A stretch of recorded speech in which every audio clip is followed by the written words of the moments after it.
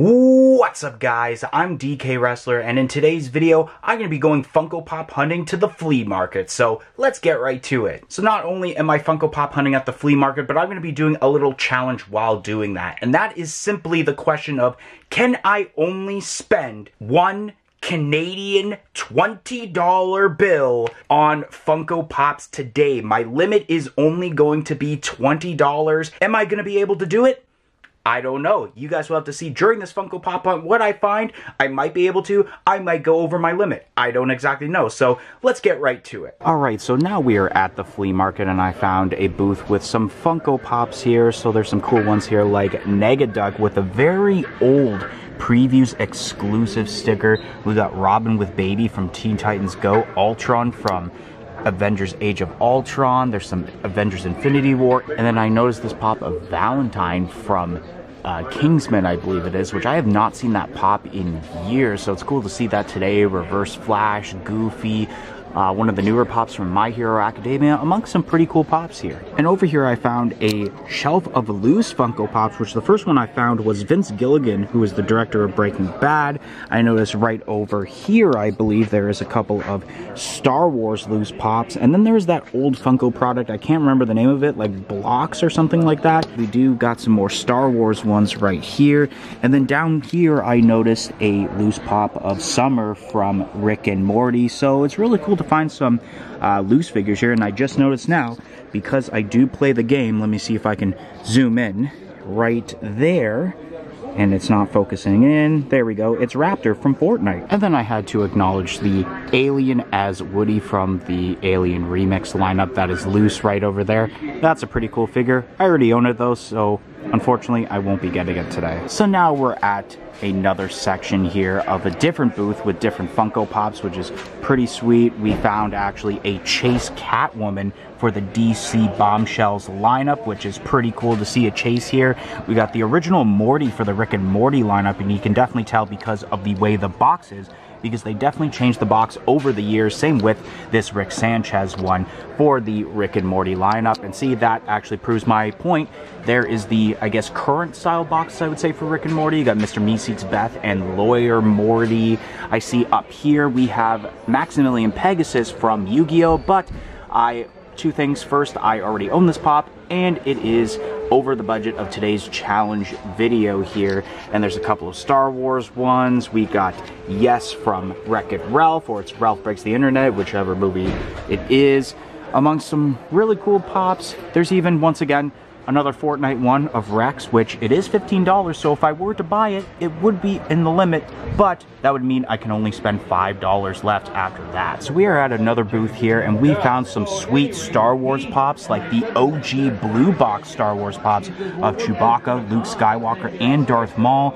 We got the San Diego Comic-Con 2018 Cad Bane, which is pretty cool. Some what looks to be more OG Star Trek pops. We got a set of NFL pops, which is perfect because as I'm recording this, today is the Super Bowl, so maybe some of these players are in the Super Bowl. I don't watch football too much, so I don't know exactly who would be in the Super Bowl out of all of these Funko Pops. But what really catches my eye is this Dr. Manhattan that's going for $200 here. Unfortunately, not in the price range for today's video, but maybe something I'll pick up in the future, don't know. We got the Blacklight, it looks like, or not Blacklight, but it's like Day of the Dead Gabriel Iglesias pop that they released. And then we have even the 4,000-piece Emerald City Comic-Con glow-in-the-dark treasure skeleton from Emerald City Comic-Con, I believe 2021 this release. And then I also noticed a signed Alexa Bliss pop here going for $200, and it does say JSA on the bottom of the sticky note there to tell you guys that it is certified by JSA, so that's really cool. And I can kind of see the sticker on the bottom right there on the side of the box. And then we got Undertaker, which I already have. We got the original Hulk Hogan. We have Robin Sparkles, which I actually do have. Mr. Owl. And then some really cool pops down here, including a Chase Guy Lafleur from the Montreal Canadiens. And then I thought I'd show off this really cool display of Funko soda figures. Right here we see Oompa Loompa, Duck Dodgers, Carnage, Rudolph the Red-Nosed Reindeer, the Pop Podium, which is really cool. I kind of want to get one of those. And then more of a soda display here with Batfink, which you don't find that often anymore because it was one of the OG Funko soda figures. Cusco, Martian Manhunter, Huckleberry Hound, once again an OG Funko soda figure. Chernabog, Gomez Adams, whoops, Bingo, Snorky. And as I go to the other side of this case, there are more WWE Pops, which is always awesome to see for me because, of course, I am a huge WWE fan. We got the Christmas Fiend Bray Wyatt, Glow in the Dark, regular Fiend Bray Wyatt, which I do own, Mick Foley, Otis, Becky Lynch, Dude Love, Bailey, Sasha Banks, Kevin Owens, the original John Cena, which is really cool to see, and especially this version of John Cena with the green and orange attire is cool.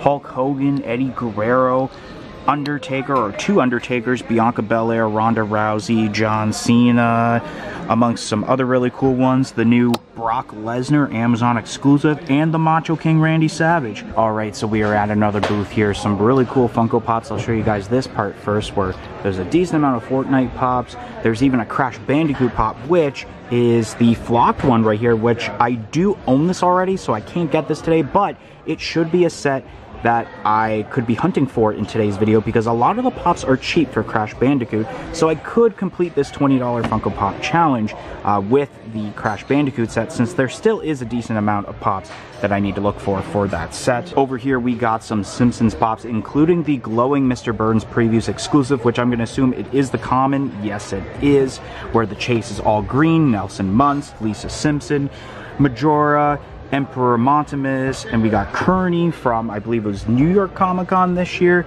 or this past year I should say. Some of the newer South Park Pops actually, like the boy band versions of Cartman and Stan. Oh, and Kenny right there. Can't forget about Kenny.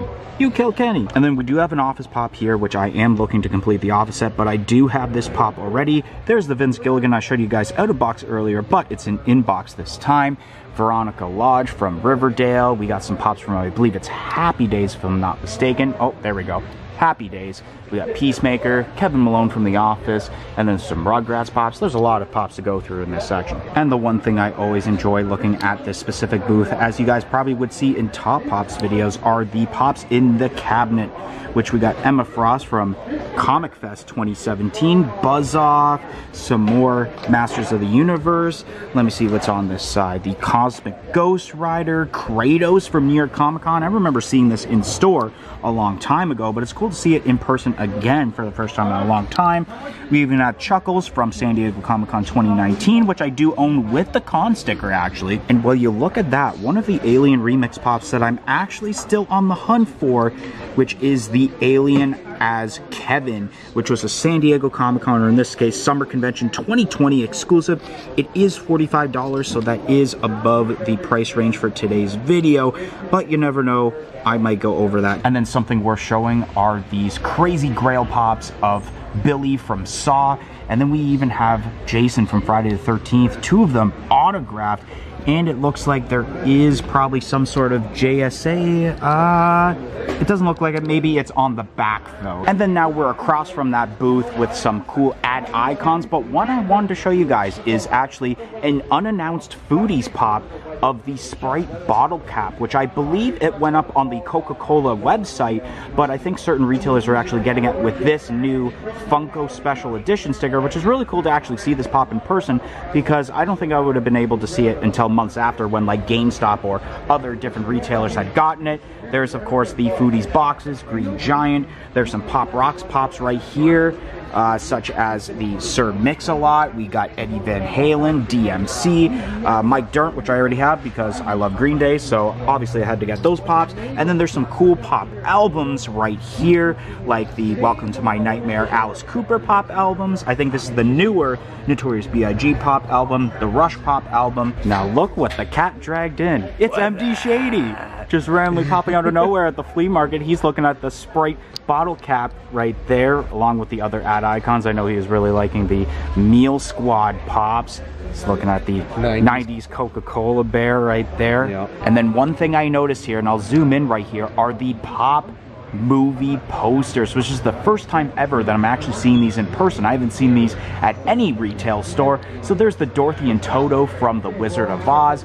We got the Pinocchio and Jiminy Cricket for the Disney lineup, and that is the Sorcerer's Apprentice Mickey with the, I believe it's like the bucket or something. And then we have the Snow White, and I think it's Woodland Creatures it says, but I'm really digging this Dorothy and Toto pop movie posters. And then I thought I'd show off some of these harder to find pops, such as the more artist series Freddy Funko from the Box of Fun in 2021. We got a Freddy Funko as Chucky from the Box of Fun, I believe that was 2020. We got some pops, I believe that's like Hanna-Barbera. We got two of the Chase Mermans from Masters of the Universe, the old specialty series Man-at-Arms from Masters of the Universe, and then behind here is another Freddy Funko. I think it's Ping Pong Freddy Funko. And then we got the Chase Funko soda figure of the Mayor from Nightmare Before Christmas, which I actually did obtain during our huge 130 Funko soda can opening. So it's really cool to see other people have this figure also. Alright, so I noticed at this booth a couple of wacky wobblers, some Funko products that were made a long time ago, which is always really cool to see at flea markets, like this Dudley Do-Right, the Mountie, which I do have in Funko Pop form. Snidely Whiplash, I don't know if that's actually how it's pronounced, but then we also have Ricochet Rabbit right here, and I know some Star Wars ones in there, but we quite can't see that. But over here, we do have the wacky wobbler of the Stormtrooper Pig from, I believe it was a crossover of Star Wars and Angry Pigs, which is really, really awesome to see here. I thought I would show off this poster for this Niagara Diecast toy show because myself and MD are actually going to have a couple of tables at this toy show March 4th, 2023, only $2 or a non-perishable food item to get in. So if you're looking for some Funko Pops, definitely hit us up at this. And there's MD right there. See him at the toy show also. Absolutely. Alright, so I am back from Funko Pop hunting at the flea market, and was I able to spend only $20? Unfortunately, no. I had spent $40 on one Funko Pop today, and I'll show you guys exactly what Funko Pop I got. Alien as Kevin from Up for the Alien Remix lineup, the 2020 Summer Convention exclusive. So there is the front of the box there. The side profile right there where it says Kevin, Pop, and then you got the art form there with the number 758, I believe it is. And then some of the pops that are featured in this set on the back, which I believe is Wave 1, which is Buzz Lightyear, Dory, I'm trying to read these backwards and in small font, so it's difficult. Carl, Dot, Zurg, Doug, Russell, and I believe that is the 10-inch Alien as Woody, which I do have. And I believe now I have the entire first wave, and I'm only like 4 pops maybe away from completing this set. So there's the side right there.